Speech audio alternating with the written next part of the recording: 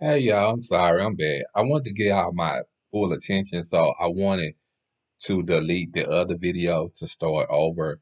Because then I had started another video, then I said I want to do this message over.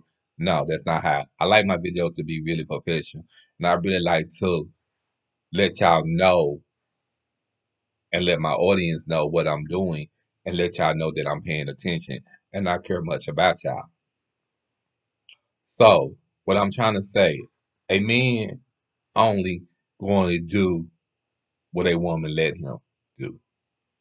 That means if a woman allow him to disrespect her out in public, that's what he going to do because she allowed him to do that. If he cheats on you, you allow him to do that because it's a pattern to everything. That's just like men and their egos. You understand what I'm saying? A man have a if you making more money than that man, if you making more money a year than that man, it's an ego trip with him because he don't know how to accept you making more money than him, which is meaning, as some people say, you being the breadwinner. I know some people don't believe that, and I know some people don't understand it. And then they got this thing to where some men will sit there and say, "Well, baby, I'm supportive. You can go out and work. I stay home and raise the children." And soon as he see you making more money than him, it's a problem. It's a problem, you guys. So I always want you guys to remember that always watch what a man say when he says, "Oh baby, I can stay home and I can watch the kids, take the kids to school, do this or do that." Because that can affect your relationship real bad. You got to learn how to let a man be a man. You know, I know some of y'all women want to be independent, and it's okay. I don't feel like it's nothing wrong with being independent. I think it's good for a woman to be independent and not always want to depend on the man because you don't know when this man gonna walk out. And then I also think it's good that you want to hold your man down because with the situation, that's why I think what happened to everybody saying the situation happened with Tia Mowry. She was holding him down, and then when he got tired, he probably got tired. Then he probably said some hurtful things because as you go back and read the posters that he made, then she threw up her hands and said, "No, that's it. I'm over. It's over. I'm done." And then the next thing you know, she walks into a courthouse and filed for divorce, letting him know, "I don't need you or your money. As well as you got money, I got money too." And see, that's what I'm talking about right there. A lot of people say they don't even understand why people go and get married if they're gonna constantly go out and get divorced. Because some people don't realize they're gonna get divorced after 14, 15, 20 years. Some people stay in the marriage for the children, and then it falls back, and they get back together, and they get back on loving each other. And then some people decide they just can't do it. Some people do the next best thing, and that's move on. I have some friends in that sort of type of situation. They just can't get it together, and they won't. He won't. He won't settle. And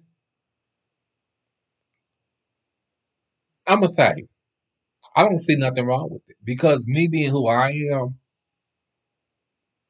I may be a gay male, I may be eating black, and I may be dating, even want to date other men, or I may be a transgender, or whatever I am, or whoever I call myself to be.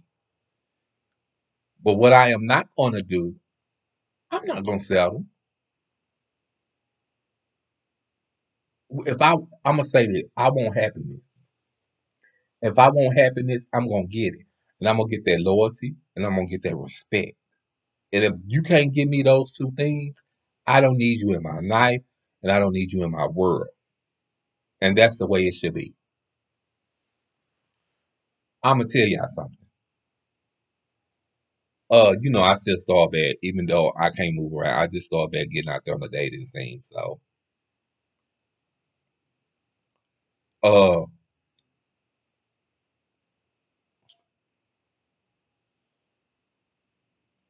a couple of weeks ago, I went on Adam for Adam. I met this guy. He was pretty nice.